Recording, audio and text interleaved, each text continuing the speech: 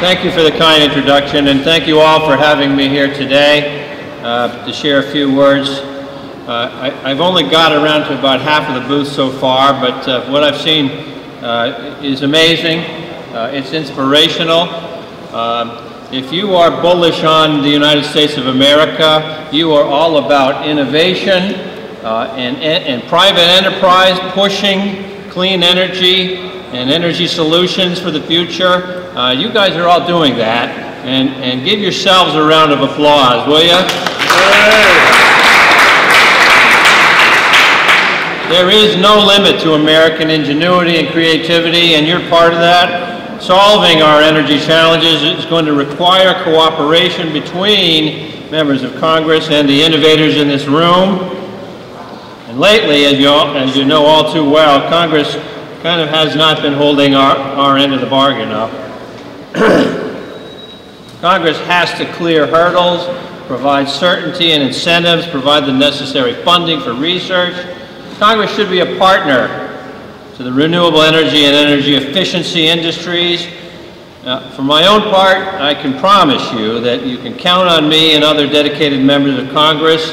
I saw Paul Tonko here just earlier. How about a round of applause for the great Paul Tonko? Members like us will continue fighting tooth and nail to pave the path for your incredible work to flourish. As mentioned, I have introduced several bills to promote energy efficiency. These bills have targeted advanced manufacturing, the often overlooked nonprofit sector, common sense solutions that can help our schools save money, save energy, and provide a better learning environment for our children. And that's kind of been the low-hanging fruit for us. Everybody likes to save money, whether it's on energy or anything else. And so when you come up with a bill that supports energy efficiency, people tend to get behind it. And so I'm proud to say that we've passed legislation like that. Of course, it's rare in Washington that we get to work on win-wins. But renewable energy and energy efficiency do present this opportunity. For example, when a company invests in mechanical insulation, it saves money. It helps the electrical grid. It saves energy. It decreases our dependence, of course, on foreign energy sources, all at the same time as it helps the environment. When a school installs a new HVAC system, it can use the money it saves to reduce energy bills to buy new textbooks and create a better learning environment for its students. With the benefits of renewable energy and energy efficiency so obvious, so apparent, the federal government has to continue to invest in research. Now, as a member of the House Appropriations Committee, I have been a strong advocate for essential programs such as EERE and ARPA-E. In this day and age, when clean energy is cheaper, more sustainable, and more promising than ever, our government should be working as hard as ever we can to help the people in this room. And we shouldn't be focusing our efforts on propping up legacy energy systems that are dirty and no longer economically viable.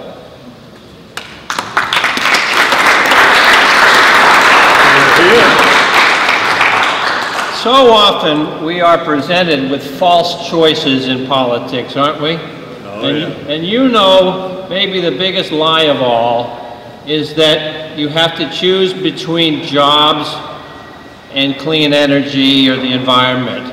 That is a false choice, and I'm not going to candy coat it. It is a lie, and all of you know that. Clean energy doesn't just generate electricity, but it creates jobs as well.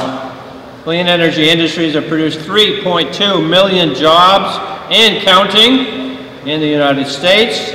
Energy efficiency in this country employs twice as many workers as all fossil fuels combined.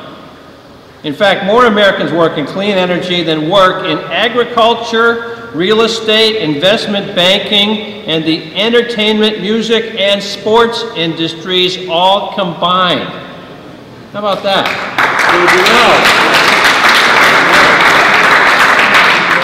This country is demanding more clean energy and more clean energy jobs.